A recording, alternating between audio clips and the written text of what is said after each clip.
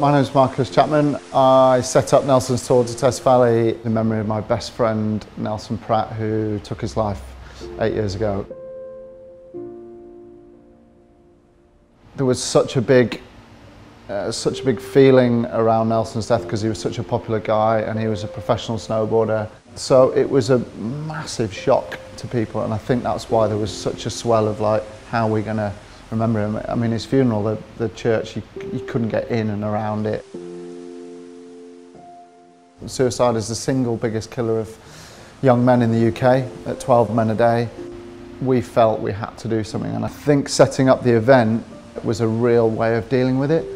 I hadn't dealt with it emotionally at that point, and I was really itchy, and my way of coping with it mentally at the time was to physically get stuck into doing something.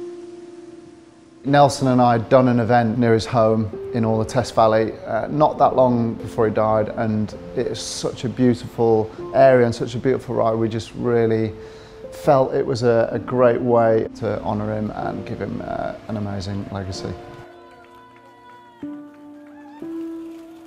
There wasn't an aim really at the start, other than just getting a whole load of people on bikes talking about Nelson and talking about mental health and suicide.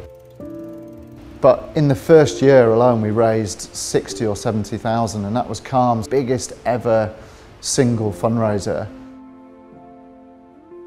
The money hasn't been the main goal, but last year helped prevent just over 675 suicides.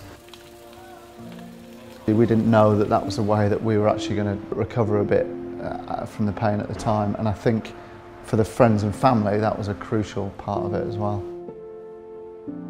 We do just properly try and give people a good day out. The cycling bit is almost a bonus, but the routes are absolutely stunning. It's for every level of cyclists. We have proper Bradley Wiggin-esque down to 3, 4, 5-year-olds. Cycling's such a great way of talking and getting groups together. When you're side by side with someone and you're cruising around, there's a lot less pressure and you can open up, you know, a lot more freely. I've watched people chatting away in front of me with strangers that I don't think they would have chatted to if they'd been sat next to them in a pub. And those connections are so important. Once someone starts opening up and talking a bit, it's amazing, and it's been amazing to watch that. People go away, if they don't know about Nelson and they didn't know about his story, even though it's a tragic story, they go away feeling, you know, I can help do something about this, and I can help, I can talk, and I'm going to come back next year.